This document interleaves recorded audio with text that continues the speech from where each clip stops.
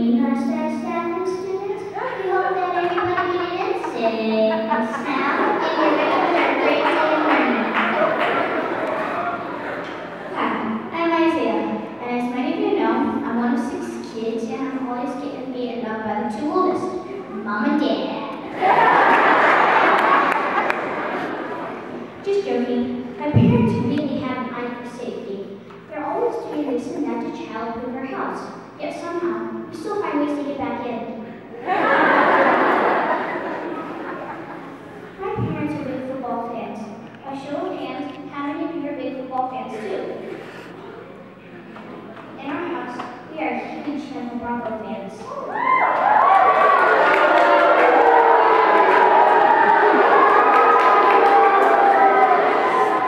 Mom always says it's never too early to teach a kid about losing.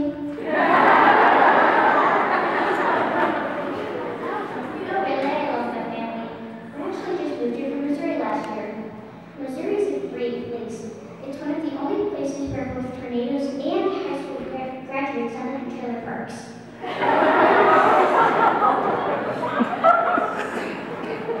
I really like it here in Mexico. The girls here are so pretty.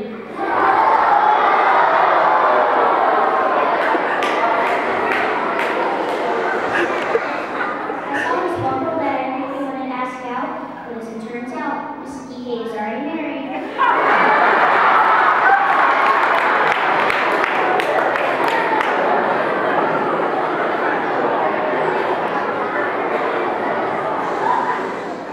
My little sister Anna is actually in Miss Guille's 2nd grade class. She always says I'm invading her privacy.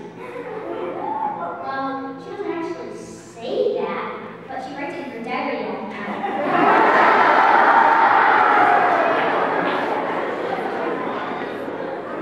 I also have a younger sister in kindergarten.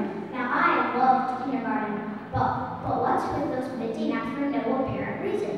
I mean, Olivia gets in trouble for not taking a nap, and when I do it, all of a sudden math class is so important.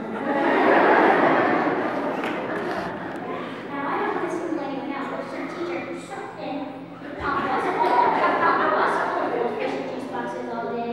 Just saying, math class was more interesting.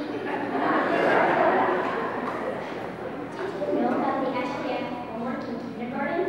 My sister Olivia has to read to a teddy bear each night, and if you listen closely, sometimes you can hear that bear scream, "But what about biscuits? Well, I can't spot kids, go already!"